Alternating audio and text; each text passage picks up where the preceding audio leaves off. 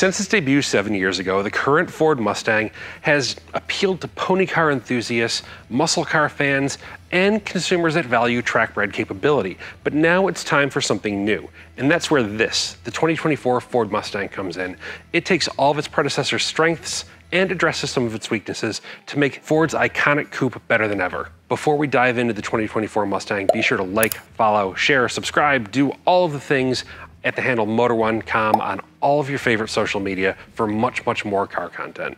And be sure to go to Motor1.com to read more on the 2024 Ford Mustang. Now, I'm gonna let you all make up your own mind about how the new Mustang looks, but I'll tell you this, the Mustang has much more presence in person, especially here at the back where you see the strongest evolution from the previous car. But beyond that, Ford is placing an increased emphasis on customizability. Yes, there are a bunch of different exciting paint options, but there are also 12 new wheel designs, multiple caliper colors, and different badges. You have this GT Performance badge here, but there's also bronze and just straight black. The idea is to make the Mustang your own, and more than ever, the 2024 does that. Now, I know there aren't crazy changes to the exterior, but Ford reserved some of them for the cabin. And yes, I'm talking about the slab-style display. Ford has gotten on the slab train. This is a 12.4-inch digital instrument cluster and a 13.2-inch touchscreen running Sync 4 and powered by the Unreal gaming engine. It is beautiful, to use a bad movie reference.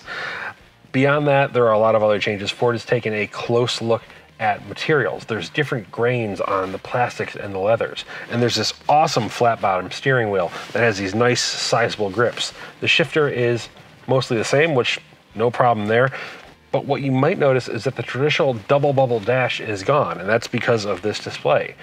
Now, that's definitely disappointing, but there are nice other little touches like this Mustang badge right here, and the overall shape of this piano black piece kind of harkens back to the double bubble. But overall, this is a much nicer cabin than before. The interior quality is way, way up, even on this prototype car, and the tech story is something that is going to make a lot of conversation. Ford will continue to offer a turbocharged 2.3-liter four-cylinder as a base engine and a 5-liter V8 as an option, but these aren't merely carryovers. The 5.0 is a member of the 4th-generation Coyote family and now has dual intake boxes and throttle bodies, while the Blue Oval claims the 2.3-liter is all new. Considering the on-sale date is over 9 months away, Ford isn't releasing stats, so we don't know how much horsepower, torque, or what kind of fuel economy these engines have.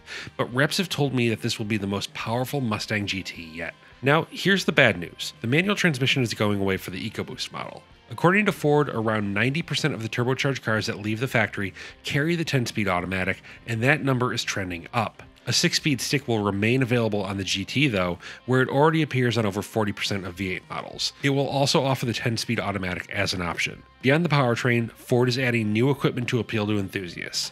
A remote rev function allows owners to let their engines roar with the press of a key fob. Well-known Mustang fan and drift master Vaughn Gittin Jr. contributed his expertise to develop the electronic drift brake, a handbrake that helps you, well, drift. And of course, the popular performance pack lives on regardless of powertrain.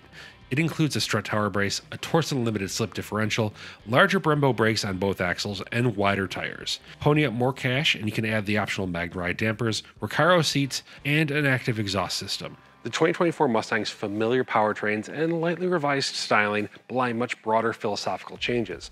An emphasis on technology, customization, and even drifting show that Ford is ready to evolve its pony car in what will likely be the last hurrah as a purely gas-powered vehicle. We'll have much, much more on this vehicle in the next 9 months because, as I mentioned, it's not going to be on our roads until June of 2023. So for much more, check out Motor1.com.